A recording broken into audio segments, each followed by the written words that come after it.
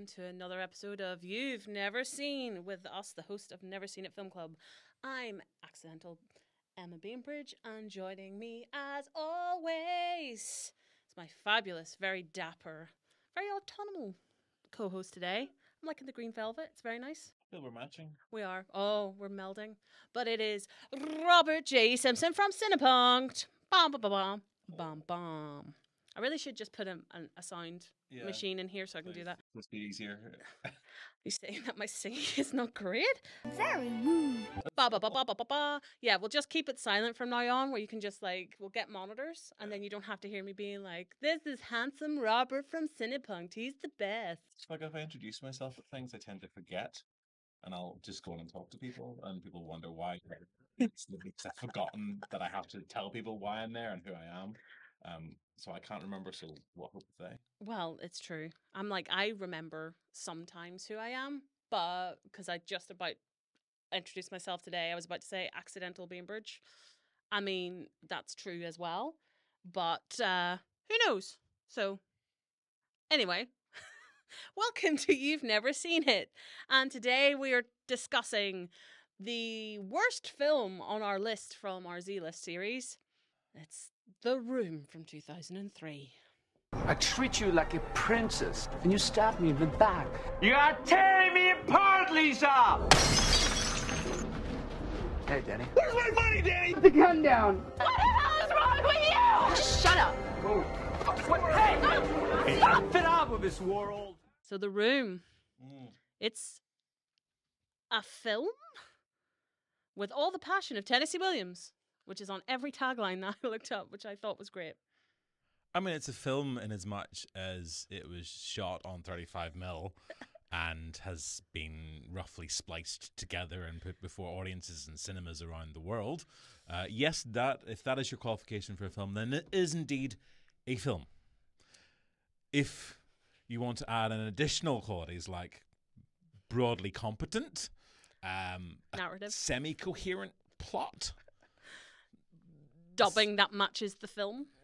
yeah, then I think that we have to maybe remove the definition of film from The Room. I don't know if it's that bad. No, it is. It really is. Go on, tell me something good about The Room, because as far as I'm concerned, there are probably zero redeeming qualities about it. The good things about The Room. I like the font. The font's good. It's not papyrus. Avatar, a giant international blockbuster, used the papyrus font as its logo. That's always a plus. The original songs are pretty good. I mean, I feel papyrus would be more appropriate for it. Honestly, papyrus. Papyrus! Okay, there is nothing that I can point out that's a redeeming factor of The Room. Like, we all know who's the pessimist in our little duo here. It's me. Hi, I'm the problem, it's me. Even I, as the optimist in this, there's nothing I can say about The Room that qualifies it to be seen by human eyes. Because the sound mixing is terrible. The lighting is fine. The costumes are cheap. Clothes? They're not naked. There we go. They're not naked the whole time. Not the whole time. Some of the time. Yeah. Okay. It is, I would say, for the 20th century to 21st century, I don't think there's a film that has topped this as the worst film ever made, because even movie 43 was satirical and knew what it was doing, whereas this is just a shit show from start to finish. Yeah, I mean, like I've said in terms of the films that we have screening as part of this little run of our kind of Z-list films, that most of them probably don't deserve to be on here as a Z-list. This genuinely deserves its place as a Z-list film. I have reluctantly watched this, I think, for the fourth time. Have never been keen on it. I can't abide it, really. And the one redeeming quality was actually watching it with an audience kind of allows you to sit there and go, what the What the what? What the what? The what? The what? What the what? Yeah. Whereas when I was sitting at home watching it, I just wanted to murder the television. And, you know, we watched it for one of our very first Cinepunk podcasts. Mm-hmm. I wasn't keen on it then, and I sent lots of messages whilst watching it to my business partner, kind of just complaining about why she'd made us watch it. So at least this time I had people around me who were going, what? What? And it felt slightly redeeming in that sense. So, I mean, the one advice I will give anybody out there who feels brave enough to watch it is try and see it with at least 2 other people Yeah, I would say so. in the same room. It is marginally better that way. But as a phenomenon, I do find it fascinating. But the fact that there has been this cult following around it.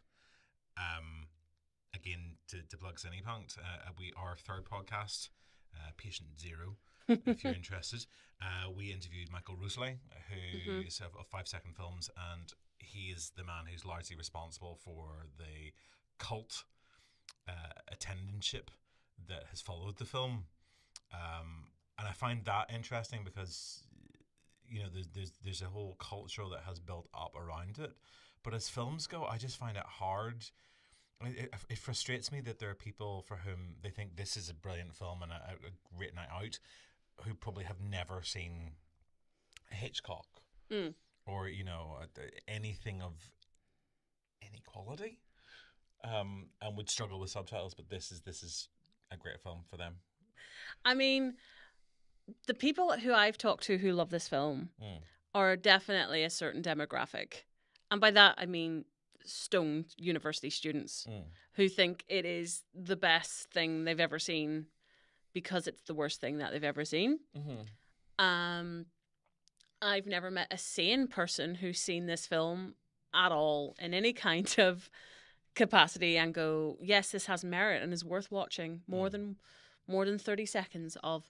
I mean, there is a pug in it, I guess. The dog is quite cute, but it's not in it enough for me to redeem it. Oh, hi, Johnny. I didn't know it was you. Here you go. That's me. How much is it? It'll be $18. Here you go. Keep the change. Hi, doggy. Yeah, there's not even, oh, I don't know. There's just a quality to it, though, that I can't help but love. When I was introducing this, I said to everyone that, you know, for years and years, the film that was often cited as the worst film ever made was Ed Wood's Plan 9 from Outer Space. But the thing is, Ed Wood was a vaguely competent filmmaker. He may not have been very good, but he had half an ounce of sense, and there was, I think, some genuine talent in amongst there, or at least an ability. I don't feel Tommy Wiseau has any of that. And, you know, the cult that has built up around it, and the sort of the fandom and the way that he markets himself, it's a great marketing ploy. I'm amazed at what he's done, but it's a shit film in every single way. And it's this notion that there are people out there who think The Room is the best thing ever and spend all their time watching it and loving it and going and seeing it multiple times, not just once, twice, 3, 4, 5 times, when they've probably never seen a Hitchcock film or any film which has any degree of competence and skill. And the little snob in me gets really annoyed about that. Like, there are a lot of great films made in San Francisco. This is not one of them. I just can't find any enthusiasm for it. I can talk about aspects of it and marvel at how it was produced and the mythology that has built up around it and the cult of the fandom that exists around it, which I find fascinating. But as films go, it's like pulling teeth. I think that would be preferable. I think I would rather go to the dentist for a root canal than watch this again. I think I need a root canal. I'm sure I need a long, slow root canal. In all honesty, and just in case I'm going to repeat myself, we all know I'm more of the optimist in this little demographic we have here. You've never seen. And even I can't find a redeeming factor in this film. Not one at all. And you know what really grinds my gears is its cult status, because it gets compared to the Rocky Horror Picture Show, and it's nothing like the Rocky Horror Picture Show. And it really fucks me off. No, but the reason it gets compared to Rocky Horror isn't because of the quality of the film. It's because of it's the cult that's built up around it. Like, we were throwing shit first. Can't just throw spoons and call yourself a cult midnight screening. Like, there's wit and humor to a Rocky Horror screening. We don't just throw. I'm very passionate, in case you haven't noticed, but there's things that we do that make sense. I mean, Room fans, I'm calling you out. You're just hooligans that leave messes in screens for no reason. There's no wit, there's no humor. You're just throwing spoons. When Brad mages. To be fair, as big a fan as I am of the Rocky Horror Picture Show, I can't abide the cult around the screenings either. See, this is I as a former Shadowcast member, this is where me and Robert very much differ. I'm all about the shadow casting. I love the audience interaction, and I love the throwing things that are witty jokes and not just no. Hello. I guess it's about a sense of trying to feel an ownership about it as well, this sort of interactivity that exists. And I mean, part of the cult of Rocky Horror isn't just about wit, it's about kind of snarkiness. It's a particular, I mean, because it stemmed from the American screenings, it's a kind of snarkiness and a kind of a failure to completely appreciate what was going on with the film, I think, at first. And then that just became the thing that was done, and people then expect that and learn their little scripts off and have a great time. I mean, I'm not dissing the fact that anybody is enjoying a film screening. It's just they kind of spoil it for me. Who just wants to watch the film? Might have to have words. But I think your point's, yeah, I think it's good as well, is that the Rocky Horror Picture Show definitely comes from a different place than The Room as well. It is a comment on being, it's like it is a deliberate kind of, not, I wouldn't say satire completely. It's a deliberate kind of poke at B films, and like it comes from a love of sci-fi. Yeah.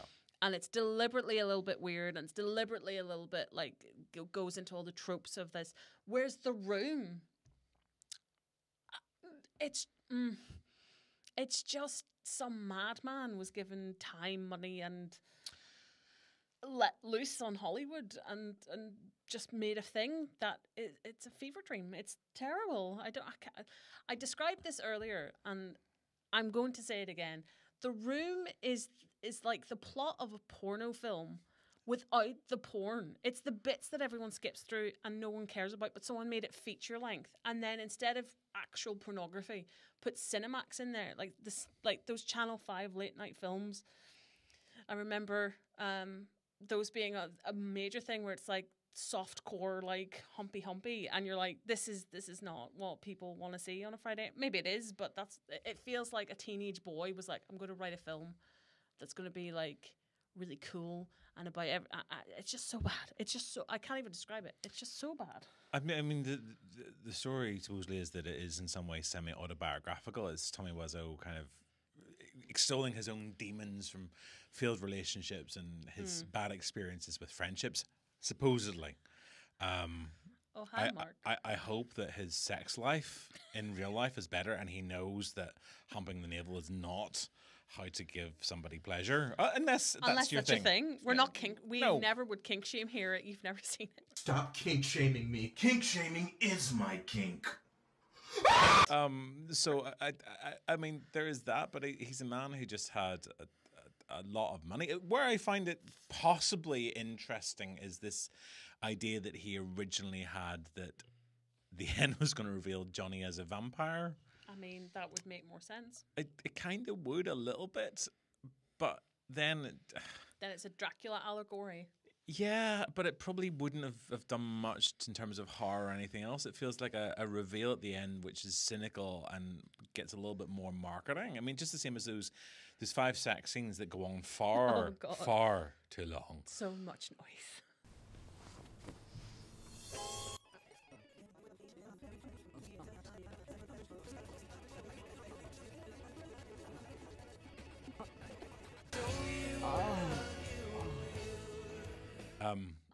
And you know, one bare back's as good as another.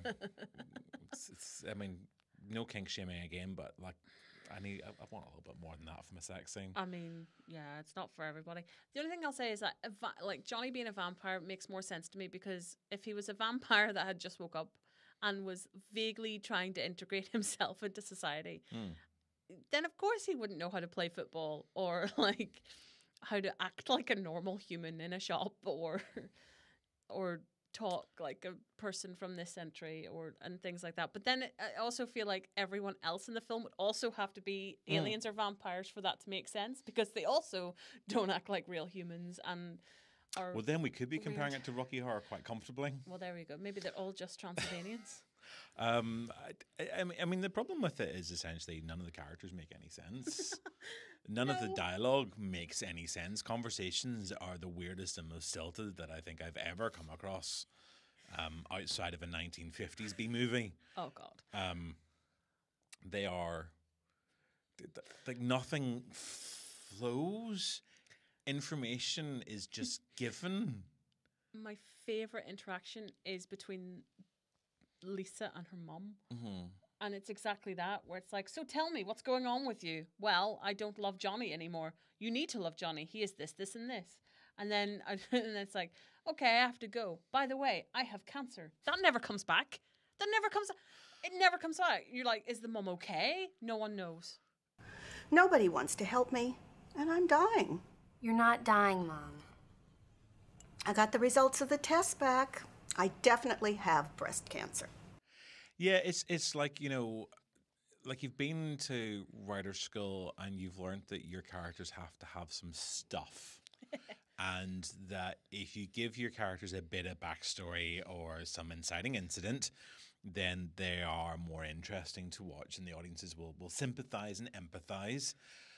But you haven't learnt how to do anything with that. So it's almost like, you know, you've got your crib sheet. And it's like me, if I'm trying to create a character, I might write down a couple little things about them on a piece of paper. And I've stuck that in the dialogue, but I haven't put any context around it. I haven't done any build up to it. I mean, that's the thing. There's no dramatic tension within it.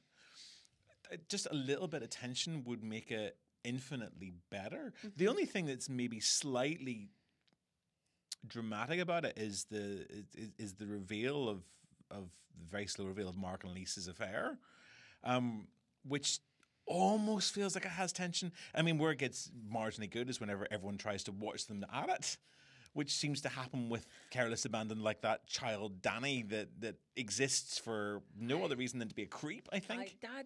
That character in particular, I'm like, how old is he? Why is he trying to get into threesomes but also has homework? Anywhere between 13 and 25. Yeah, I'm just like, what are you? Who's Izzy? Like, where does he live? Like, in the apartment block. With who? Doesn't say. Johnny's looking after him. Johnny, I think, is these little bits and stuff that I actually picked up second time watching it, or this time watching it. It's still. He's involved in drugs. He's going to get shot. So one would hope he's more than 13. But then he has a little, and then his little curtain haircut freaks me out.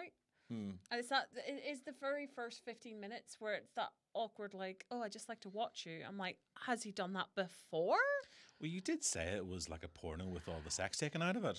That's what I think that's what triggered it for me earlier. I was like, oh my God, this is so like someone's written and then just taken the sex away and then been like, yeah, no, we're not actually going to have a threesome with this vaguely ageless person who might also be a vampire, judging by what they're into. But I'm like, yeah. And then, oh, what's the other friend called? The guy with the glasses. Peter. I'm like, Peter solely exists to be punched and held off of apartment blocks. Yeah, well, I mean, supposedly the reason that he's not in the end of the film is because he was only available for a short period, and he wasn't available because they screwed about that much with the timings. Honestly, I mean, The Disaster Artist, which is Greg Sestero's book and the film adaptation about the making of it, certainly paints a very hectic and chaotic picture of this as a film production. And if it wasn't for the fact that Tommy Wiseau seems to be independently wealthy, this would have been shut down long before. There's plenty of productions out there that are far more competent. I mean, Batgirl doesn't get released, and this shit does. I mean, R.I.P. Batgirl, because by all counts, I'm like, Ruby Rose, attractive as they are, they're not the best actor. So maybe it's best left in the dark for that one. Is it The Room comparative? Well, I don't know. Maybe she would have been quite good in The Room. I mean, you know that they've done a remake of this year. So The Room has been remade this year as a charity effort that took them one day with Bob Odenkirk starring as in the Tommy role. It hasn't been released yet. It is due to come out. It is a charity effort. Okay. But I mean, even just the fact that they were able to shoot it in a day. Probably with time to spare. You know, it's like just because there's not a lot to it. It's quite simple. It just doesn't, and I dare say it didn't cost them $6 million. You know, No, they probably didn't buy 2 doubles of each camera and unnecessarily put things on green screen that don't need to be on green screen. I mean, stuff like that just makes no sense. But again, this is where you've got somebody who is so naive, so ignorant of how things go on, and is clearly ambitious enough and funded enough to make those dreams a reality. I think that's where I have a little, like this much, like, can you see? I'll zoom it in, like this much endearing quality of The Room is that Tommy Wiseau genuinely poured everything creatively into this film, and it's not done as a piss take. He genuinely tried his best, and I think that's why it is. Don't get me wrong, I never want to see darken my screen with this movie again. But a little part of me is like, do you know what? I've never made a feature film. I mean, I also don't have $6 million independently to put into a feature film, but I've not written a film. I've not done all that, and he did the damn thing. It was awful, but he did it. Yeah, but that is no excuse. That's like all those people who go on, you know, Britain's Got Talent, talking about their passion and how they love it and haven't got a no in them. Just because you care about something or because you want to do it doesn't mean that actually you should necessarily do it. Now, I'm all for people wanting to have private exercises and create. And like I take creative workshops, and the thing that I'm always trying to do is to encourage people to do it. But one of the things I always say to people is that there are some people who should never put pen to paper, who should never attempt anything because they're not very good, or at least if they're doing it, they should keep it to themselves. And that's the objective bit that I think with something like this has to although I say that, and the cultural snob in me, the kind of the intellectual in me, the person who thinks he's got a modicum of talent himself, who's just jealous of someone having that privilege. For £6 million, I can make several films. It's very true. That's at least 12. But the frustration, I guess, is that this actually does have an audience, that it continues to grow, that it is unfeasibly popular. Yeah. So where is it? Where do you actually put that boundary in terms of what should and shouldn't get through? Because that's actually is what the question really is. It's not about whether or not this ain't good, because we all know it's shit. The question is, does any of us have the right to say that no, shit art shouldn't be seen? Well, this is that would be my question. It's like, who are the gatekeepers of our community? Because let's be honest, Sharknado is a thing. It's had several sequels. It's very popular. It's objectively probably on par with The Room in terms of dialogue and special effects, and yet people love it, and it's been made over and over again. And there's genuinely love out there for films like this, and like, not to. Again, it's like who is to say what is art? I'm like, just because it's like Pollock. Like I look at Pollock and I feel nothing. I'm like, that is a splatter on a canvas. I could do that in 20 minutes. It means absolutely nothing to me. Or like, some of those found object art, like Marcel Duchamp. Yeah, that like kind of even stuff. Warhol, where you're like, it's the Campbell's can. Yeah. It's what does this like? That to me is not art. But who am I to say what is and what isn't art? And I would love it if in 10 years' time, Tommy Wiseau turns around and comes out with a very posh English accent. He was like the end of The Prestige. It was like, it's all a con. I am just a wealthy lord who was bored and created this Tommy character, and you're all crazy because you've given me loads of money, and ha ha ha ha. It's been like a performance piece. Well, I think that's how he sort of seems to spin it from what I've been reading about it. Like nowadays he plays in a little bit to the idea that it was meant to be bad, that he knew what he was doing in the first place. But the stories that you hear about the production process suggest that is absolutely not the case at all. I'm reminded, I mentioned this during my introduction to the film as well the other day. I don't know if you've seen Birdemic Shock and Awe. Speaking of similarly terrible films, I went to see that some years ago, and the director for it, whose name eludes me temporarily, saw himself as the next Alfred Hitchcock. He genuinely thought he was doing a film that was in part a homage to The Birds, but he genuinely thought he had that same ability and talent. Whereas the reality is, he was another trashy filmmaker who wasn't competent, who just had the money and thus the ability to do it. Just because you've got the money to do it doesn't necessarily mean that your stuff is any good. The reality is, though, if you've got the money behind it, there is a better chance of your stuff being seen. Hence, Tommy Wiseau was able to pay $5,000 a month for 5 years to have a billboard advertising The Room in LA, whereas lots of other talented filmmakers are lucky if their stuff is promoted for a couple of months. I mean, it's like every trust fund nepo baby out there, though, who thinks they're the next Tarantino, even though I'm like, why would you want to be the next Tarantino? But, you know, all these like boys who go off and I say boys because, it's the truth, who go off and make their short films, and then that's all they do. But they're like completely self-funded, and they can afford to go off and spend like $25,000 a film and do it all, and that gives them a career and keeps them out of their mum and dad's hair until they're in their 30s and they take over the family business or whatever. Who bore you on forums telling you that you're wrong because you did not like Crazy or like The Hateful Eight, and you're like, well, okay, Brad, I guess that's fine. But yeah, it is that thing is like, there is, for me anyway, there is a certain amount, as you mentioned, jealousy of being like, I wonder how shit my work would be if I could just make everything that came to my head.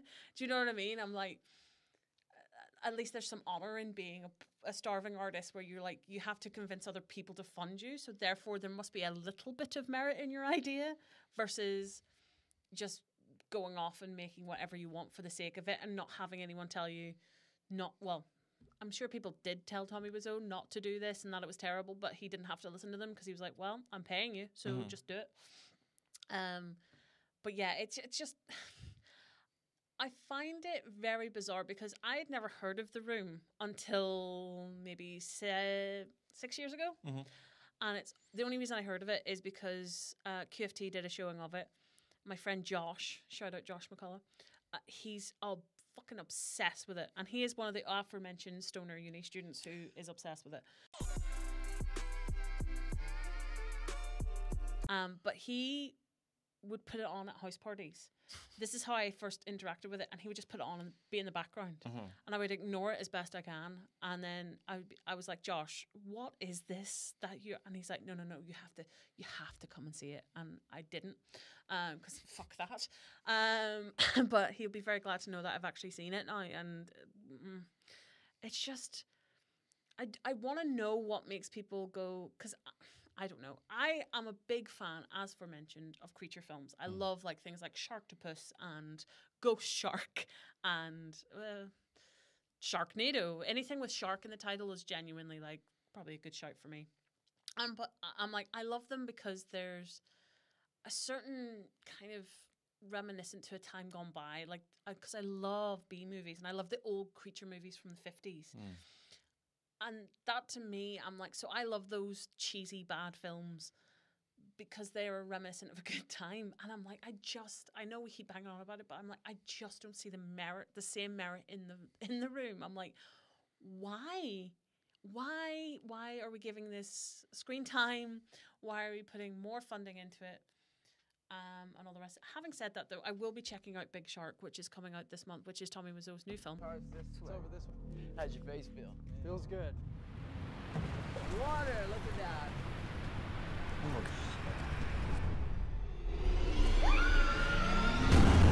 Shout out to that. Maybe that's how he's going to reel me in and make me love The Room. Maybe it's a sequel, a prequel. Who knows? I mean, I'll take the point. I think the thing that you're hitting on, though, with all those sort of older B movies is that the vast majority of them are in some way sort of sensationalist exploitation. They're monster movies, or, you know, they're creature features, or they're dealing with the atomic bomb or something like that.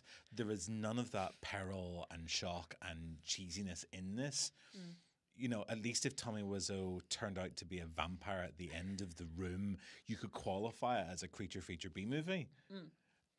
But it hasn't got that, so it's a drama that has no drama. It's a love story that has no love.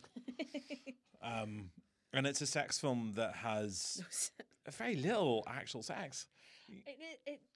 The only thing I can say is that maybe it is a very interesting look at an Eastern European, allegedly, like Cold War style childhood look into what Americana was like, and maybe that's how it's an interpretation of somebody who doesn't quite get the cultural references.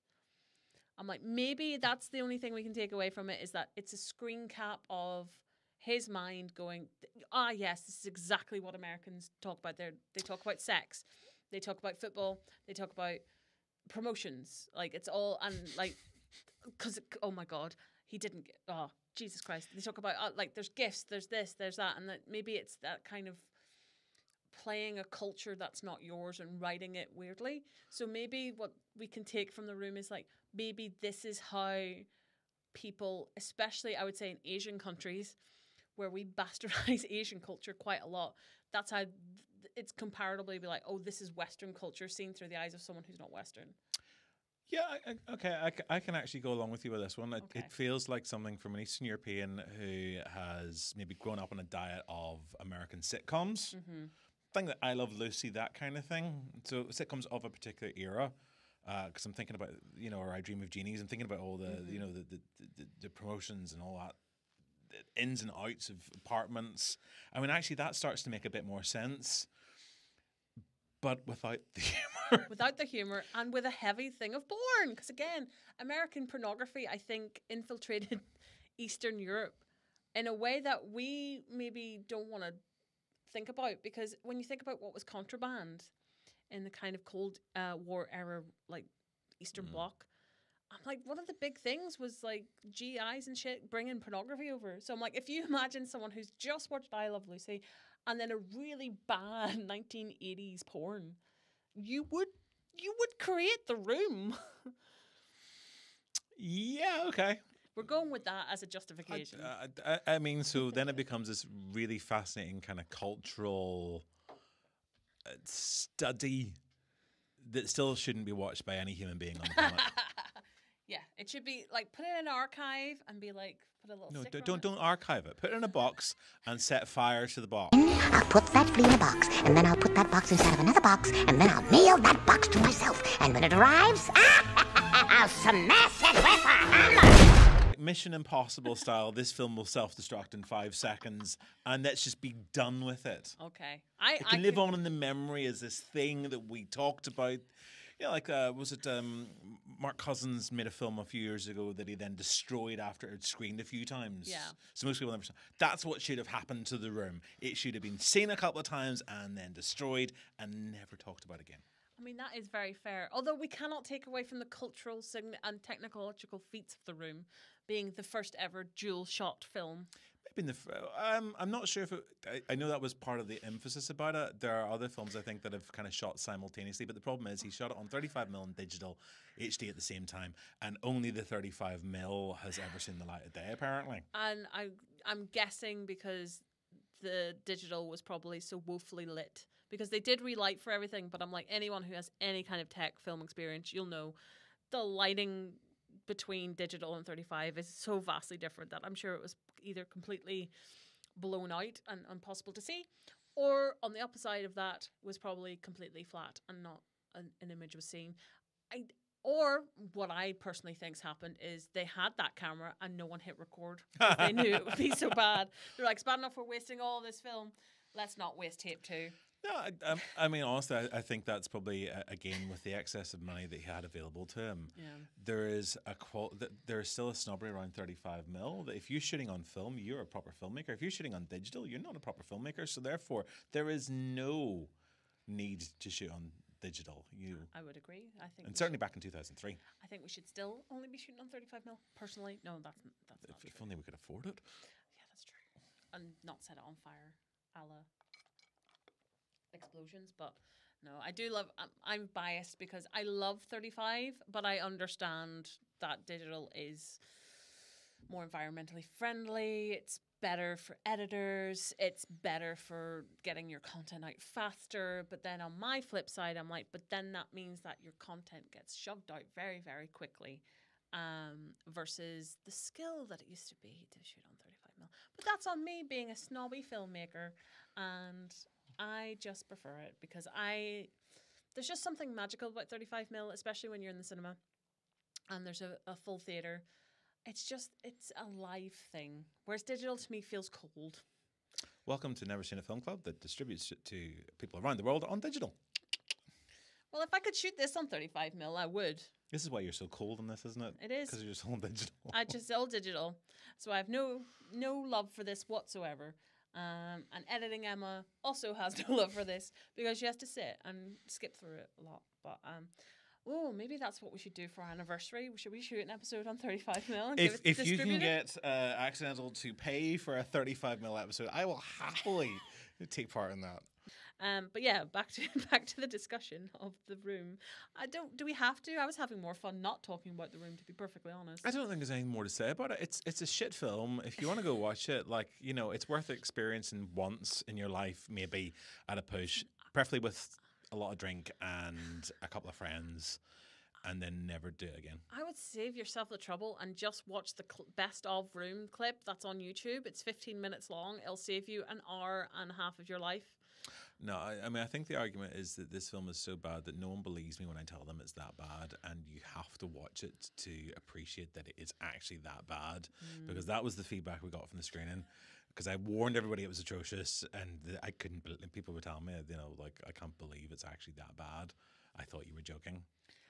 No, we would never seen a film. We would never lie to you, and we promised that this was going to be the worst film on the list, and it is.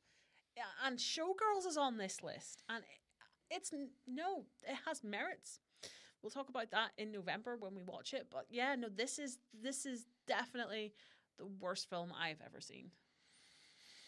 Yeah, the only things I can think that would rival it are creature features in the 50s, and they have the redeeming quality of creatures. They have and just the loveliness of someone built a puppet. No one built a puppet for this. No one would want to build a puppet for this. It's where there are those, as I said, those skeevy Channel 5 late night skinny features like softcore porn are better than this. Do yourself a favor, don't watch it. Like Robert says, watch it once. I say don't watch it at all. No, it can go in the box. It can go in the room 43, 42. Room 101. Room 101. I just want people to watch it so I'm not the only one who has to suffer.